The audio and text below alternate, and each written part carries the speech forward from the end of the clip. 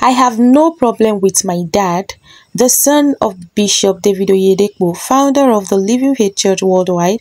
Pastor Isaac Oyedepo has addressed recent speculations about his status within the church and his relationship with his father. Stay connected and stay tuned till the end of this video in order for you to get the details of this.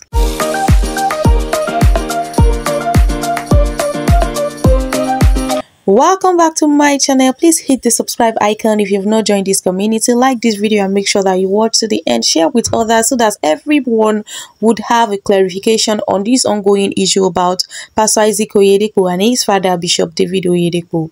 In a statement shared on his X account, that is Twitter, on Tuesday, the younger Oyedepo clarified that there are no complications in his relationship with his family, particularly his father, and he remains a steadfast member of the Living Faith Church, also known as Winners Chapel International. He retreated his commitment to the church and he requested the general public that they should exercise caution when considering information that has not been communicated through his official social media platforms. He also warned against the dissemination of unrefined information regarding any separation from the Living Faith Church, as such action could be viewed as a breach of his privacy. Guys, let everyone take caution and not spread rumors as news. Body of Christ, let's be guided. May God help us all. Please, if you don't know, don't say it.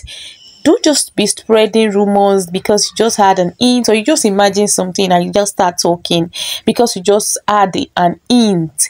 Guys, body of Christ, let us wake up and let's unite and let's be one. Stop spreading rumors that are not refined, that are not backed up, that you don't know so much more about.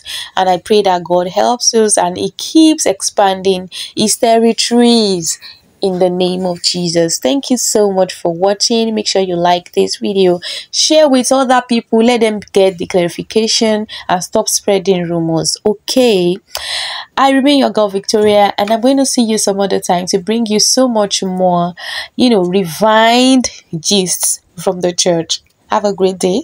Bye.